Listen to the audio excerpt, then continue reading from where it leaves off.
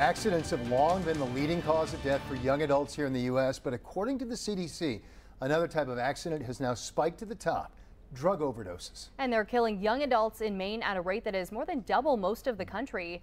The I-Team's Stephanie Grinley looks into what the state is doing to save Mainers from the state's #1 killer. It is a huge step back in the fight against the opioid crisis. Right now, the state is on pace to break the record number of 417 overdose deaths. 3 years ago, Maine broke its overdose death record and has broken it each year since. It's fentanyl. Opioid Addiction Treatment Center, Everest Recovery, opened in 2022 during the deadliest year on record for Maine overdose victims. CEO Peter Morris says synthetic fentanyl, 50 times more potent than heroin, is speeding up the addiction process. 15 years ago, the patient was typically a late 40s to early 60s age person who was frankly sick of being sick. And now, today, of the 300 patients in Saco, roughly 2/3 are under 40. I woke up and I saw the people all around me. I was sitting. One of those patients, 28-year-old Anthony, now in recovery after 3 doses of Narcan saved his life. I was sitting in my car and I could feel my heart beating and like everything was like tense. After a couple days, I realized I was like, I just almost died, and I would have left my daughter behind. Anthony, whose identity we've agreed to conceal, started taking prescription painkillers at age 18 after an ATV accident.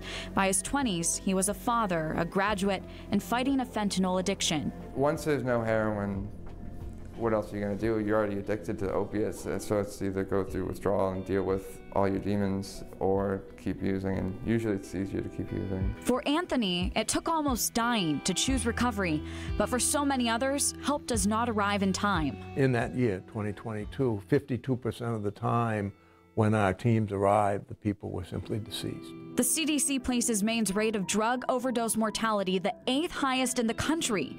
On the state's overdose dashboard, the I-Team found from 2019 through 2022, overdose deaths of people younger than 40 skyrocketed. It jumped 74% for that age group.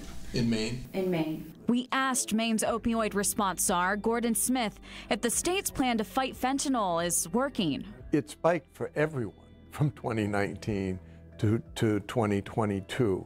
It's only been in 2023 that we've seen some improvement. Smith says investments made since 2019 are starting to work, like the use of methadone treatment to reduce opioid cravings, the deployment of Narcan, and the creation of beds for long-term rehabilitation. It's complicated. You have to help people recover from whatever drug it is that they're using.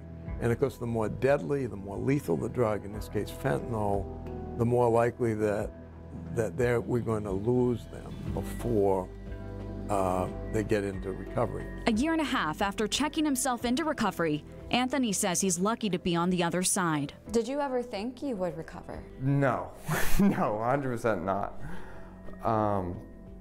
No, I'm so grateful, honestly. I really hope that this helps someone watching. Yeah, that'd be really cool. If someone's going through something you went through, what would you like them to know today? That it seems impossible, but it's not. If you, I mean, you might fail 10, 20 times, but if you just keep trying, it can work out. 2023 is on track to be the first year that Maine will not see an increase in overdose deaths. Gordon Smith is cautiously optimistic that the plan started in 2019 under the Mills administration is working, but he fears there is an even deadlier drug waiting around the corner. Live in the studio for the I-Team, I'm Stephanie Grinley. Stephanie, thank you.